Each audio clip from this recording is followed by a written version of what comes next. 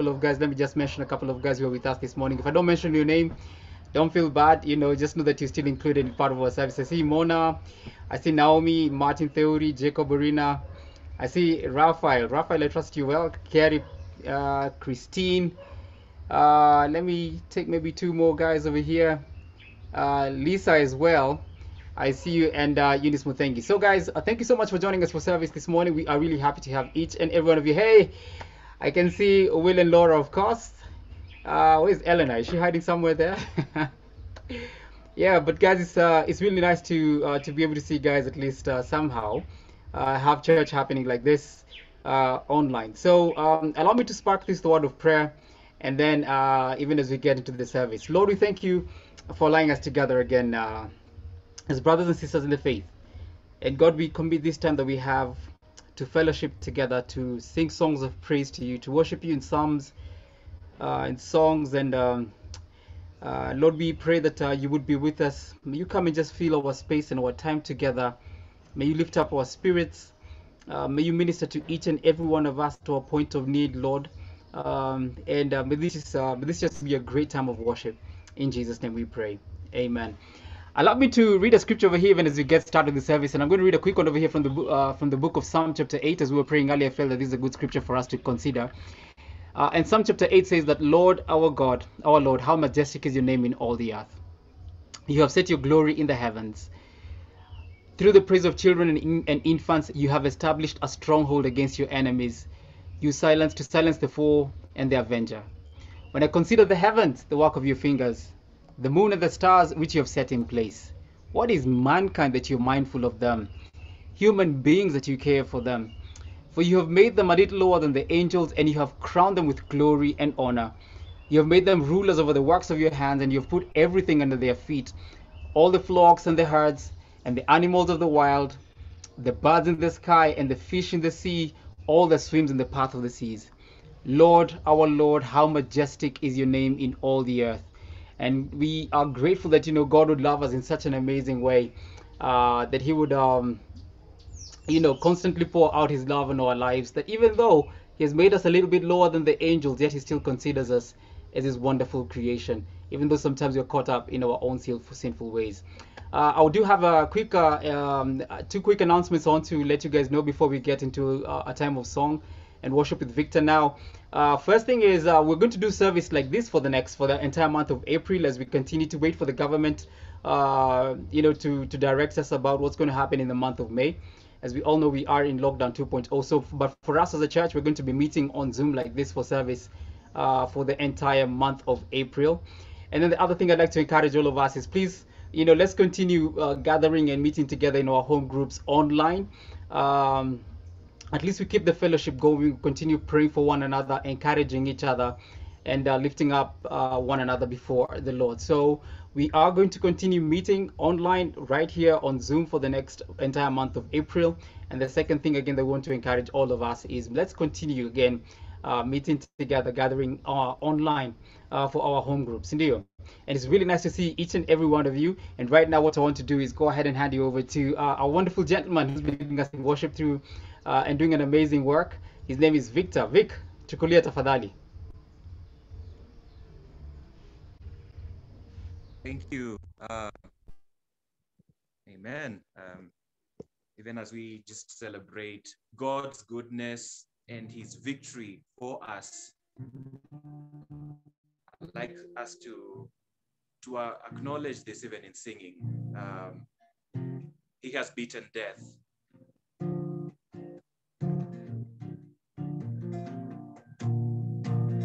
Greatest day in history. Death is beaten, you have rescued me. Sing it out, Jesus is alive. Empty cross, the empty grave. Life eternal, you have won the day. Sing it out, Jesus is alive. He's alive.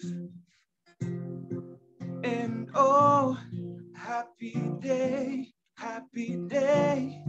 you washed my sin away. Oh, happy day. I'll never be the same. All right. We're going to sing that again.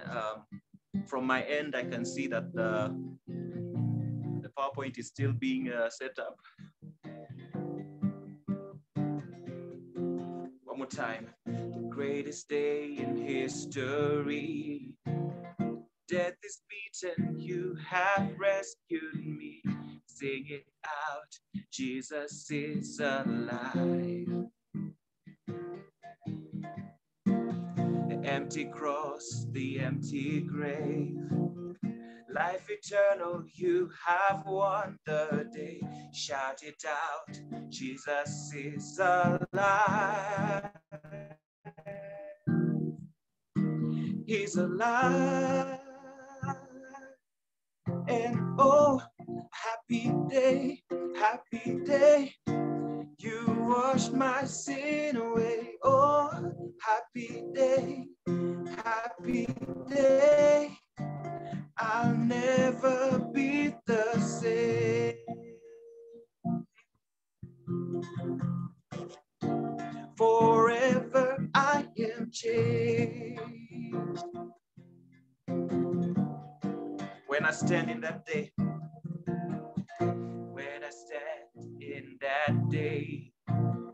free at last, meeting face to face, I am yours, Jesus, you are mine. Endless joy, perfect peace. Earthly pain finally will cease. Celebrate, Jesus is alive. He's alive. He's alive. And oh, happy day, you washed my sin away. Oh, happy day, I'll never be the same. Forever I am changed. One more time, happy day. And oh, happy day, you washed my sin away. Oh, happy day, I'll never be the same. Forever I am changed. And oh, what a glorious day. And oh, what a glorious day. What a glorious way that you have saved me. And oh, what a glorious day. What a glorious day. Hey, oh, happy day. And oh, happy day, you washed my sin away. Oh, happy day, I'll never be the same. Oh,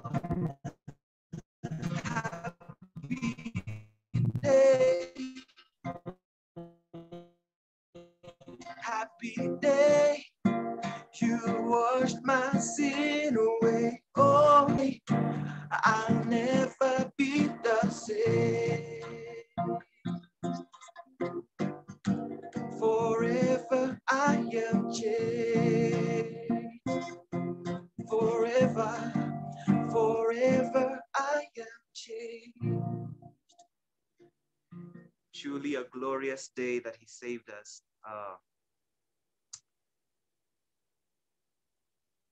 And it's because of this that we sing, he has won the victory.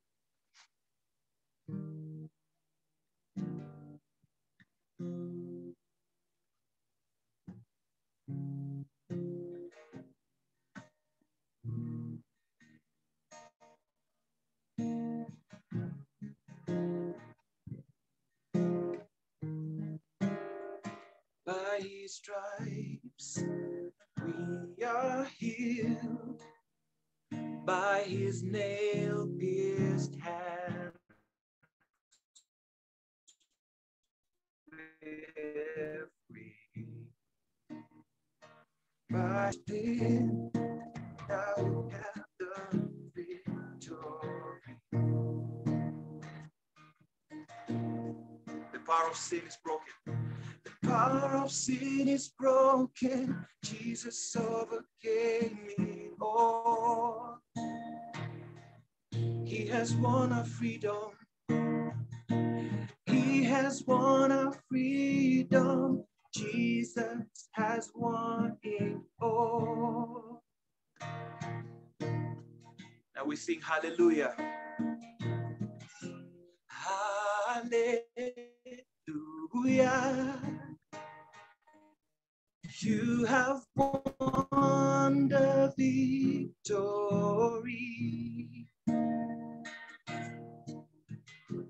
Hallelujah.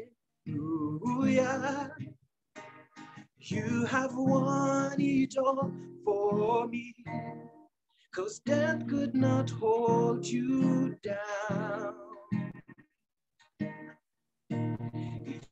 You are the risen King, seated in majesty. You are the risen King. One more time, hallelujah. Hallelujah. You have won the victory. Hallelujah. Hallelujah. You have won it all for me. Death could not hold you down. You are the risen King, seated in majesty. You are the risen King. By his blood, by his blood, we're washed clean. Now we have the victory. The power of sin is broken. Jesus overcame it all. He has won our freedom. He has won our freedom. Jesus has won it all. Hallelujah, sing with me. Hallelujah. You have won the victory.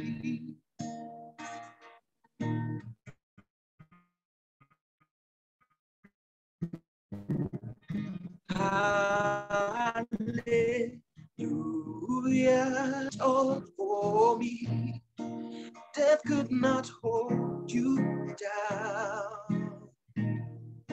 You are the risen King, seated in majesty. You are the risen King. Our God is risen. Our God is risen. He is alive. He won the victory.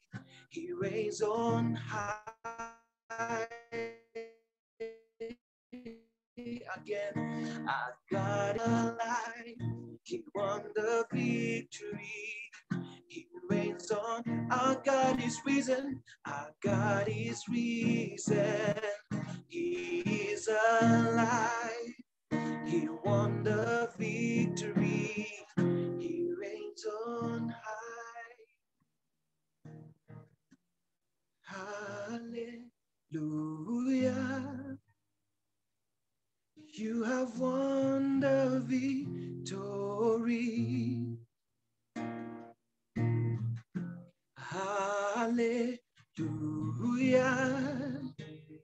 You have won it all for me, 'cause death could not hold you down.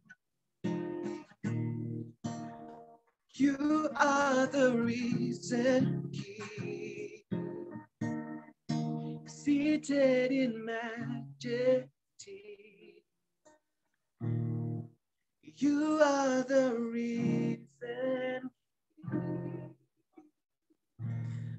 Amen. He is risen.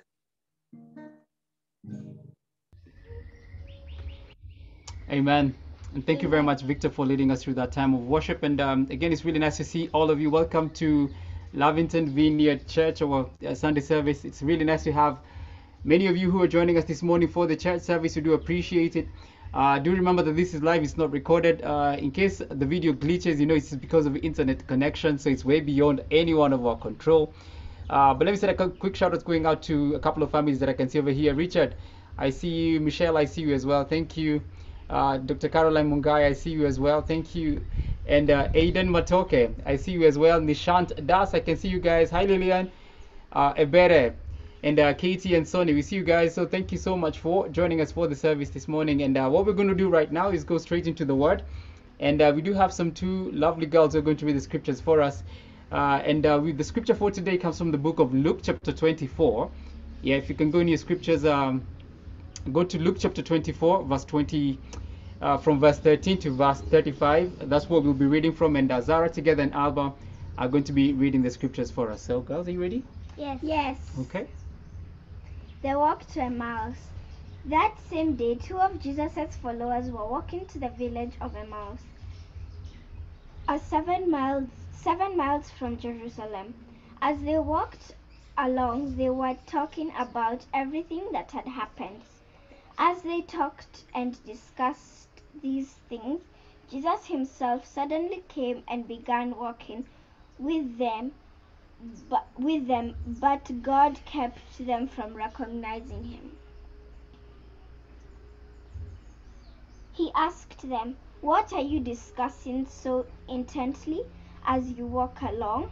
They stopped short, sadness written across their faces. Then one of them, Cleopas, replied, "You must be the only person in Jerusalem who hasn't heard about the things that have happened there the last few days." "What things?" Jesus asked. "The things that happened to Jesus, the man from Nazareth," they said. "He was a prophet who did powerful miracles, and he was a mighty teacher in the eyes of God and all the people.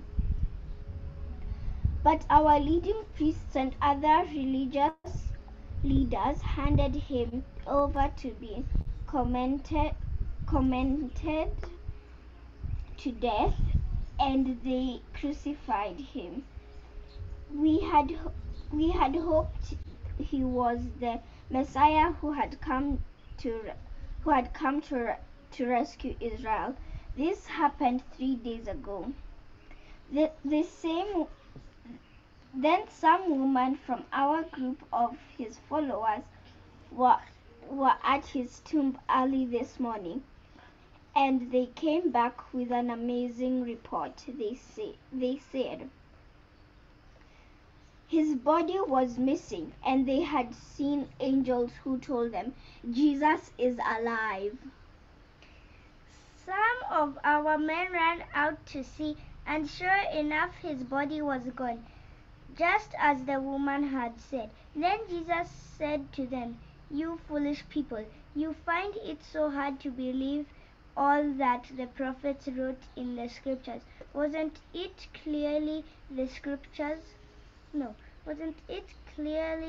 predicted that the Messiah would have to suffer all these things before entering his glory?" Then Jesus took them through the writings of Moses and all the prophets, explaining from the scriptures the things concerning himself. By the time they were nearing Emmaus and the end of their journey, and the end of their journey. Jesus acted as if he were going on, but they begged him, "Stay the night with us, since it is getting late." So he went home with them as they sat down to eat. He took the bread and blessed it. Then he broke it and gave it to them. Suddenly their eyes were opened and they recognized him at that moment. He disappeared. They said to each other, "Didn't our hearts burn within us he talked as he talked with us on the road and explained the scriptures to us?" And within the hour they were on their way back to Jerusalem. They found the 11 disciples and the others who gathered with them, who said, "The Lord has really risen." He appeared to Peter. Then the two from Emmaus told their story of how Jesus had appeared to them and as they were walking along the road, and how they had recognized him as he was breaking the bread. Thank you very much, Zara and Alba. And I'm going to hand you over to Debs. She's going to be sharing the word with us. Debs. Good morning, LVC. It really is a pleasure to be with you all this morning and to gather, even though it's over Zoom, just that sense of being together with each other in God's presence. And how amazing is it that we can be in God's presence, even in this way together. For anyone who doesn't know me, my name is Deborah. I'm one of the elders. I have the privilege of serving alongside the others at LVC. And it really is great to be here this morning and to have this opportunity to share from God's word. We continue this morning in the book of Luke, the third part of our series.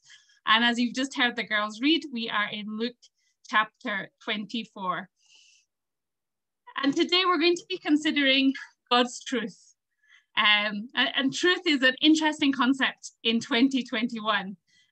We're overwhelmed by conspiracy theories, drowning in opinions put forth as gospel truth. We have every piece of information at our fingertips thanks to Google, yet so often we struggle to find what is true. Mose and I had to spend considerable time this week convincing one of our children, I won't name which, but convincing her that mermaids were in fact not a real thing. She was convinced that if Google said it, it must be true. You may have heard the saying before, knowledge is knowing tomato is a fruit. Wisdom is not adding tomato to your fruit salad. We're surrounded by knowledge, but truth so often seems elusive. And today, as we consider this passage from Luke 24, we're going to ponder on God's truth, how often we struggle to see it, even when it's right in front of us, revealed to us in unexpected ways and unexpected moments. God's truth burning in our hearts. And we're going to consider four things: God's truth revealed in unexpected places, God's truth revealed in darkness, God's truth burning in our hearts, and God's truth revealed in intimacy. But let's pray together as we start. Lord, we do thank you for this time and space, this opportunity that we have to gather. Thank you that despite everything that's going on around us, we can gather around your word together. And we pray that as we do so, you would open our hearts, that you would open our minds, that it would only be you who is revealed to us. That as we ponder these words, this scripture, as we ponder the life of Jesus, his death and resurrection, and all that that means for us, that we would see you more clearly, that we would hear your voice, and that you would speak to each of us in a special way. Use this time we have together this morning, Lord, just to open our hearts and our minds to what you have for us. Make your word clear, and just help us to understand as we come together this morning. And we pray these things in your name. Amen. So I did my undergrad degree at the University of Glasgow, and I studied theology. And I remember many of the entertaining quirks of various lecturers and professors. From one who I won't name, who completely bored us by standing in front of class week after week, reading word for word from the systematic theology textbook that he himself had authored and forced us all to buy. To the one that was so disorganized he never seemed to get to his point, to our New Testament Greek lecturer, who we were all convinced was constantly intoxicated. But some lecturers really stuck in my mind. And they stuck in my mind because they spoke very clearly as people who had encountered Jesus. They had lived faith, not just taught it. They had battled with the hope of the gospel, not just written textbooks on it. And I'll never forget one class in particular with Professor Peter Nielsen. And he was a practicing pastor as well. And in this class in particular was sharing stories of his ministry in Edinburgh's nightclubs, providing water, prayer, and safe spaces for young people. Now, Scotland has a rather intense party and binge drinking culture, which is often, unfortunately, renowned across the world, and often seen to be as far from church as one could possibly get. Intoxication, promiscuity, drunkenness, drugs, and worse.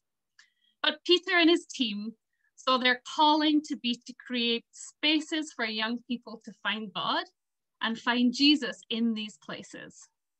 Finding God in places where people least expected to find him. People who perhaps would never find themselves in a church. People who found themselves, thanks to Peter and his team, having encounters with Jesus in some of the darkest of places. Encountering Jesus in the most unexpected ways and the most unexpected places.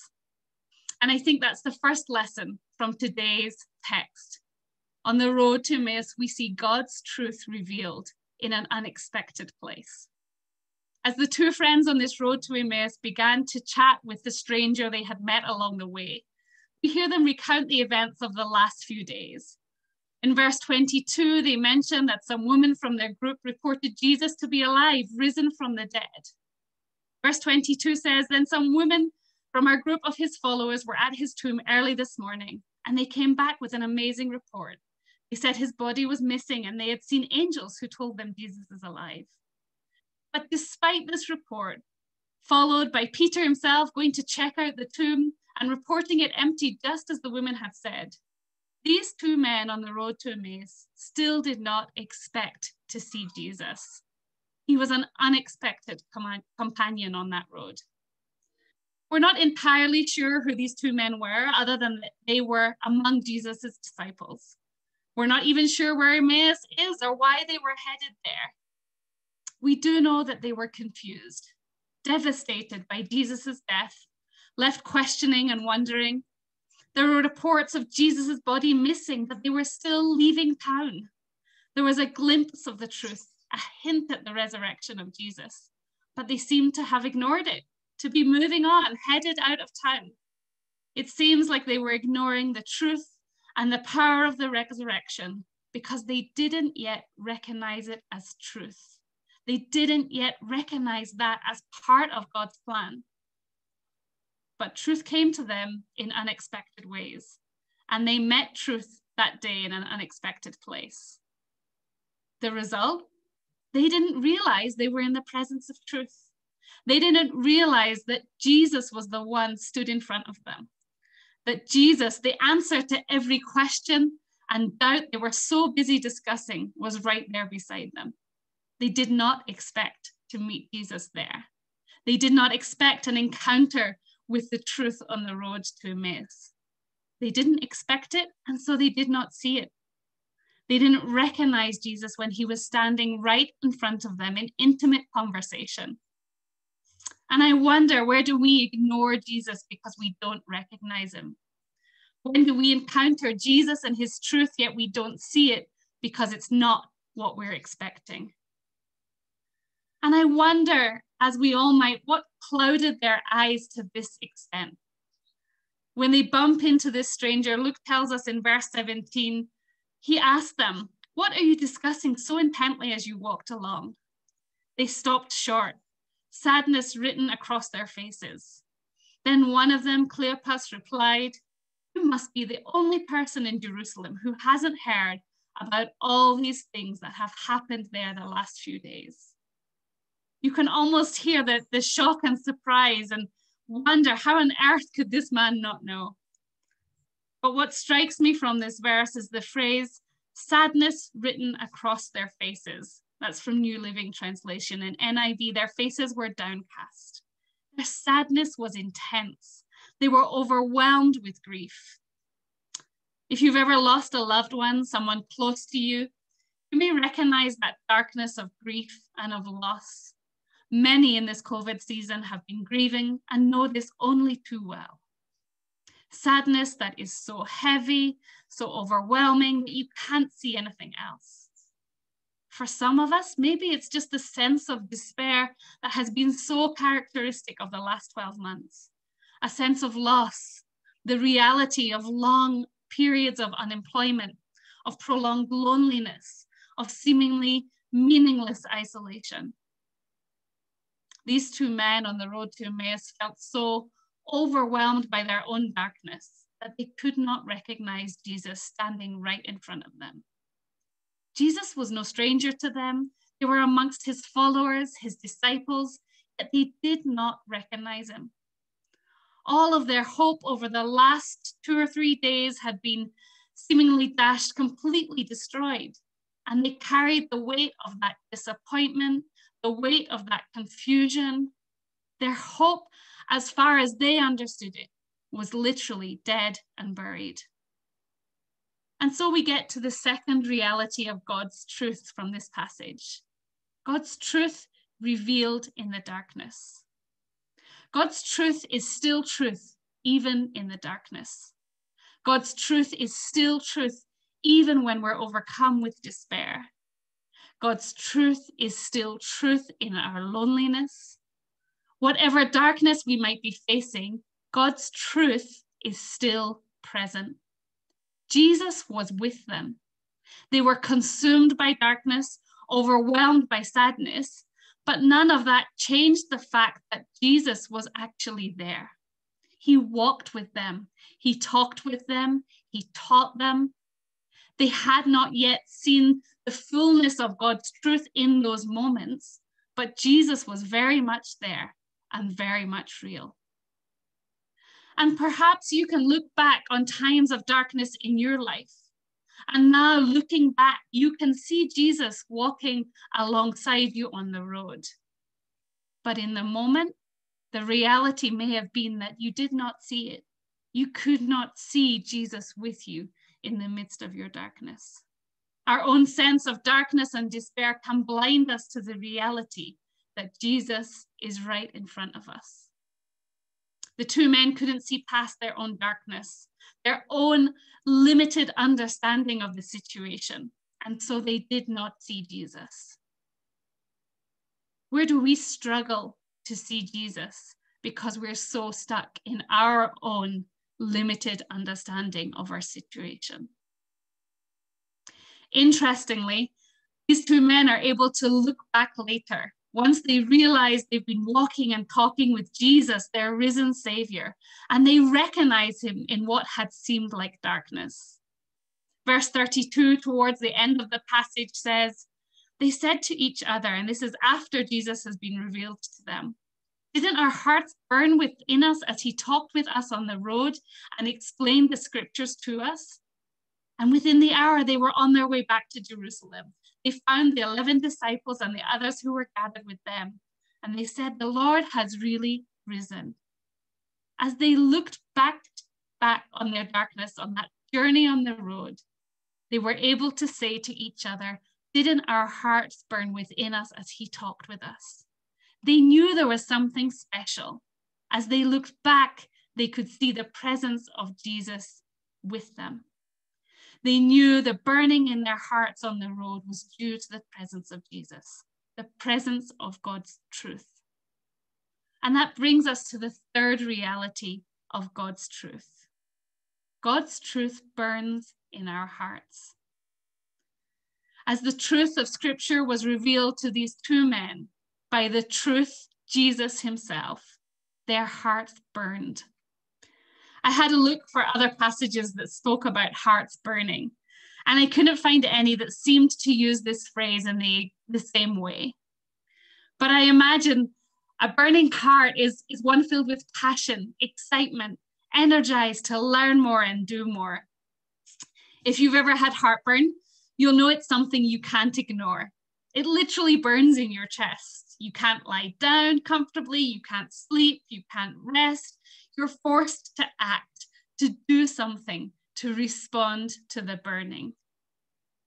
Think on this burning in their hearts and compare it to Jesus' words to the men whilst they were still on the road. In the men's sorrow and darkness and their failure to understand the realities of Scripture and the truth of God's plan, Jesus says to them in verse 25, "How foolish you are and how slow to believe." Or in the New American Standard Bible, "Oh, foolish men and slow of heart." In the Message, it says, "So thick-headed, so slow-hearted." They were slow of heart, almost the complete opposite of these burning hearts as Jesus unpacked, as Jesus taught them, as he walked them through the Scripture. This passage tells us Jesus started at the beginning with the book of Moses and went on through all the prophets, pointing out everything in the Scriptures that referred to him, to Jesus. And as he did so, their hearts began to burn. They went from this place of foolishness, of slow-heartedness, to burning hearts, alive with the message of God's truth. As Jesus taught them, as Jesus revealed himself as truth to them, their hearts began to burn. Have you encountered Jesus through Scripture, or through a conversation, or on a journey in a way that made your heart burn? Can you remember a time when you heard God's truth in a way that seemed to set your heart on fire? I'd encourage you today to seek out an encounter with Jesus, an encounter with God that sets your heart on fire. Join a home group, reach out to us at LVC, find a friend to study Scripture with. Pray that God would set your heart on fire. In this passage, we see Jesus unpack story by story the truth of God's word as they walked down that road. God wants us to see Jesus, to see his truth woven through history. Those of you with young children may be familiar with the Jesus Storybook Bible, and Jeremy made reference to this a few weeks ago. But it so beautifully puts it, this phrase, every story whispers his name. Every story from Genesis through Revelation whispers the name of Jesus, whispers God's truth to us. God wants us to see his plan for our redemption, for our restoration. He wants us to see his plan for love and rescue woven through every piece of every story in the Bible. One of my university lecturers used to say that the difference between Christianity and other religions was very clear. In Christianity, truth is a person, not a book. It's not a set of rules, not history long gone. It's a person, the person of Jesus. In John 14:6, we read, Jesus says, "I am the way, the truth, and the life." Jesus himself was God's living word. Jesus himself was God's truth. And therein lies something important for us today. As Christians, as Christ followers, our greatest desire should not be for truth written in a book or for the longest set of rules that best represents 2,000 years of teaching. Our greatest desire should be for the person of Christ, the one who redeems us, the one whose name is whispered from Genesis to Revelation. Truth personified, love personified. God's written word is important, but it points us to Jesus. And as we search for that truth, the story of the road to Emmaus holds valuable lessons. Truth revealed in unexpected places. Truth with us in the darkness. Truth that sets our hearts on fire. Now we're going to try something a little bit different this morning, and we're going to take a pause here and head into breakout rooms together. And we have 4 breakout rooms, and Chiro, if you need it, this is your cue to get them up and running. And we have 4 wonderful leaders leading some discussions in our breakout rooms this morning, just reflecting on some of these insights into the passage in Luke 24, thinking about where we see Jesus in unexpected places, where we find Jesus in our darkness, and the times that we felt Jesus set our hearts on fire with his truth. And we're going to come back in about 10-15 minutes and just reflect on one final insight from this passage. But right now, you're going to go into breakout room, and I do hope and pray that it really just is a time of sharing, of reflection, a meaningful time of just continuing to be together around God's word. So if you're not familiar with Zoom breakout rooms, you'll see a pop-up on your screen that says you're being invited to a particular breakout room. You should just need to hit yes, and the rest will happen automatically. And at the end of the time, you'll automatically come back to this main room. If you have any issues at all, just join again using the original link. And I think you'll find 1 or 2 of us here in the main room ready to point you in the right direction. So Shiro, I think, are we ready to go? Thumbs up. Okay, thank you, everybody. See you in a few minutes.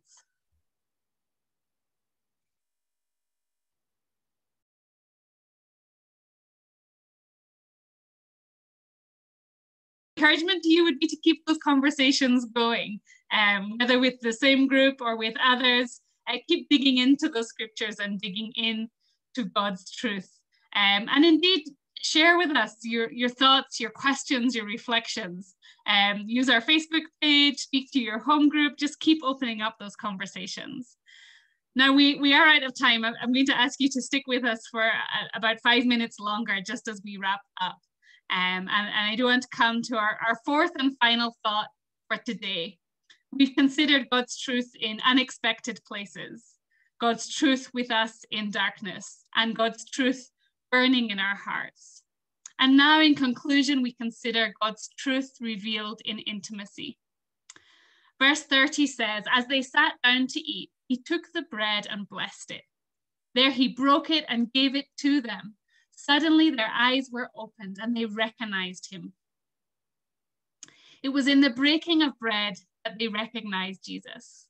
Now, what struck me as interesting as I dug into a number of commentaries and tried to understand this passage is that these 2 disciples were not present at the Last Supper in Luke 22 when Jesus broke bread in the kind of initiation of the sacrament we know as communion. And this was not necessarily reminiscent of any previous experience with Jesus, nor was this necessarily the sacrament of communion as we know it. It was a simple supper. It was a meal to end the day and refresh the travelers after a long journey. But the meal table is a place of intimacy, a place of hospitality. And throughout the Gospels, we see Jesus sit down for a meal with people who leave transformed. Jesus seems to speak love and truth as he eats with others. Jesus reveals himself as truth as he gathers his loved ones around the table. I feel extremely blessed to have grown up in a family and in a church community where food was a big deal. I often joke that food is my love language, but growing up, it was indeed the language of welcome, the language of grace, of hospitality, and often the language of Jesus. Gathering around a table, whether for a simple cup of coffee or a 3-course feast, was a time to share the depths of our hearts, a time to meet with God's truth, and a time to see Jesus revealed. A good friend from my childhood, now a pastor, wrote a blog post about the meaning of a simple meal table. He grew up in the roughest part of Scotland, and I'll share the link to his blog so you can read the full thing. But until he came to church, he shares that the concept of a dining table, the concept of a shared meal in which people spoke to and loved on each other, was a foreign concept. In fact, in the blog, he describes his first encounter of his shared meal around a table at the age of 11. and describes it as perhaps some kind of cultic ritual. Soon his own household acquired a dining table and meals became family time, a time to share so much more than just food. And in the blog post, he goes on to write, there was so much more to this change than changes in table etiquette, nor was that what my mum was interested in. A meal consists of so much more than food. We began to talk as a family. Reflecting on it now, I see how that table helped my mum reconnect with her children at a deeper level and during a time where she may have been at risk of losing them. Guests would join us around our table too. Neighbors, school friends, people from church, and even a stranger from time to time would be welcome to join our microwave feast. Some would even stay longer into the evening. Some, if they needed it, were offered a couch to sleep on for a night. I remember several people for whom that sofa became their bed for weeks on end. Our table, he says, became not just a place of deep connection, but a springboard into a life of hospitality.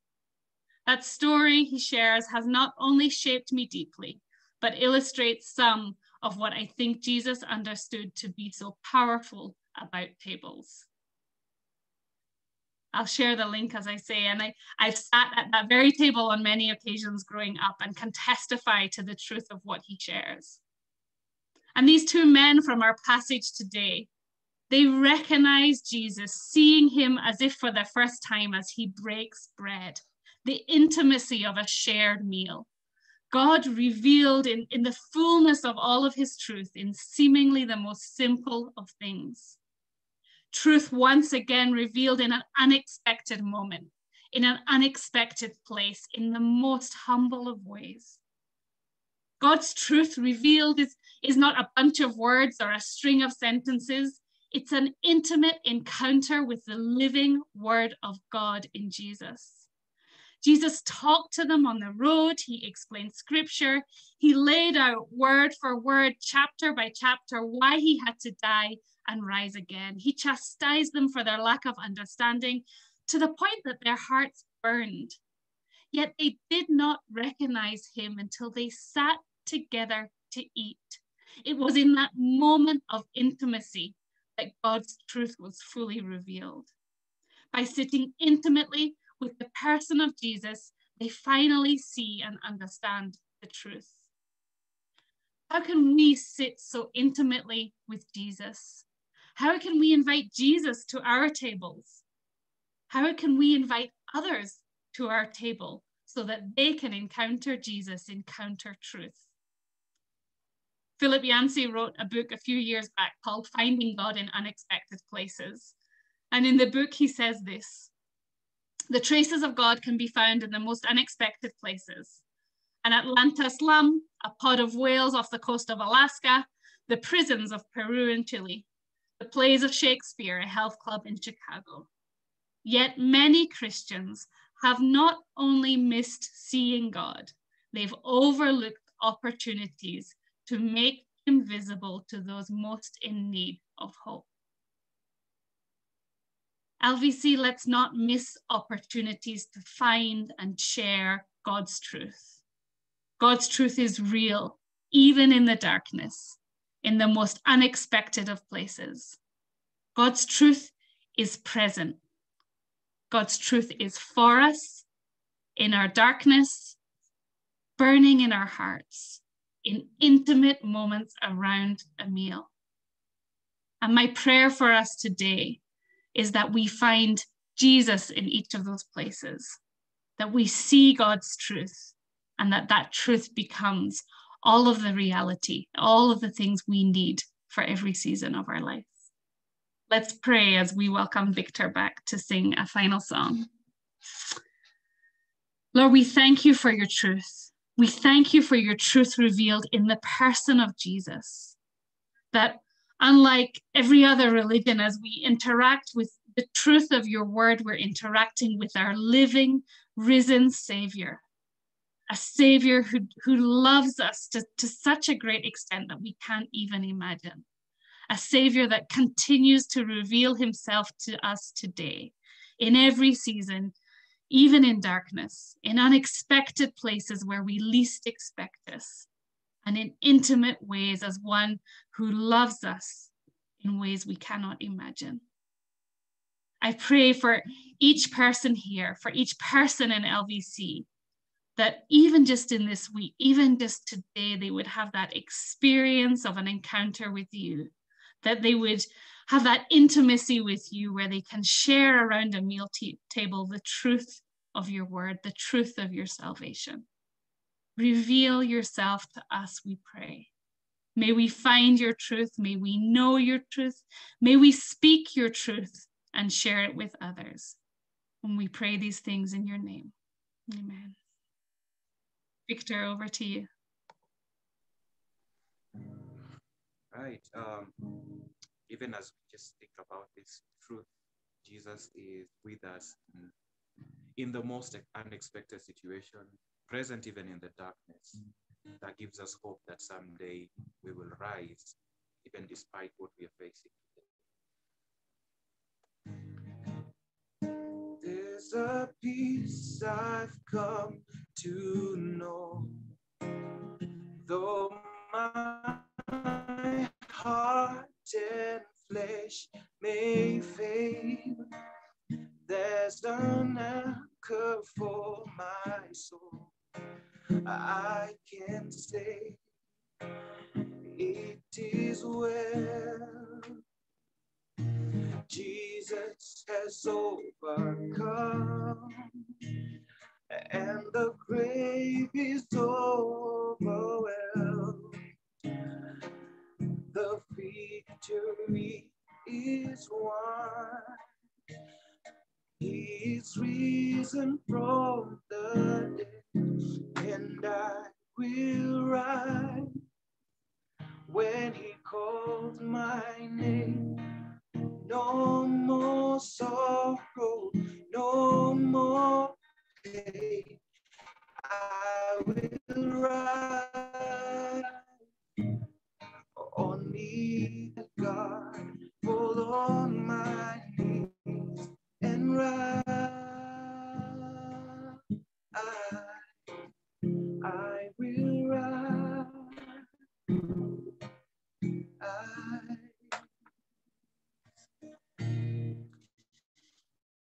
There's a day that's drawing near to light, and the shadows disappear, and my faith shall be my eyes. Jesus has overcome, and the grave is overwhelmed. The victory is won. He is risen from the dead, and I will rise when he calls my name. No more sorrows, no more pain. I will rise on eagle's wings before my God, fall on my knees and rise. I will rise. And I hear the voice. And I hear the voice of many angels sing, worthy is the Lamb. And I hear the cry of every longing heart, worthy is the Lamb. Again. And I hear the voice of many angels sing, worthy is the Lamb. And I hear the cry of every longing heart, worthy is the Lamb. And I will rise.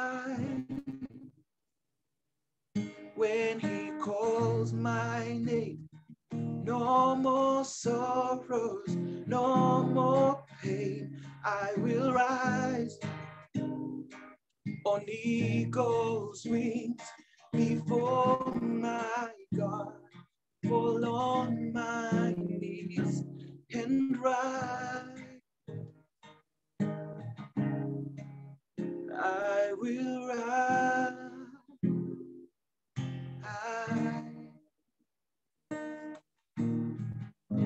Amen. Amen. Thank you, Victor. And thank you, Debs. Church, it's been such a joy to be with you. This experience of togetherness helps me personally to overcome any kind of Zoom fatigue. And so I hope you enjoyed the breakout rooms. If you're not in a home group and that gave you a taste of a home group, even through Zoom, I really hope you give it a shot, because it's a great place to connect during this really difficult time. And but speaking of to connect, I want to invite Shiro to put up the prayer room link for those who want to pray with someone. We have our prayer team available to pray with you. There's a waiting room so you can pray with someone in privacy. But we even had someone just this morning reach out to one of the elders asking, how can I be born again? And so whether that's you or you have any other need, we would encourage you to join that prayer team, to have some time of prayer with them. They would love to do that with you. So church, as we close this Zoom service, receive this benediction. Now to him who is able to do far more abundantly than all we ask or think, according to the power at work within us, to him be the glory in the church, to him be the glory in Lavington Vineyard Church and in Christ Jesus throughout all generations, forever and ever. Amen. Love you, church. Go in peace. Feel free to wave at everybody as you sign off, but we'll look forward to seeing you next week, same time, 10 a.m. on Zoom. God bless. See you guys. Bye, everyone. God bless. Bye-bye.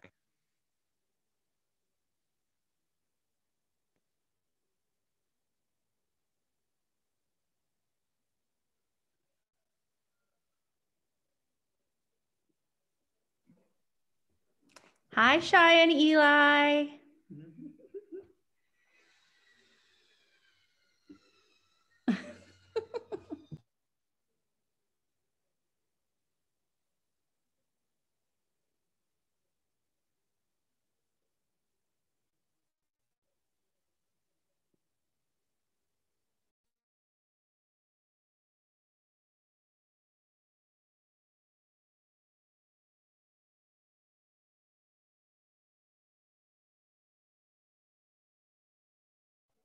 All right, I'm gonna go ahead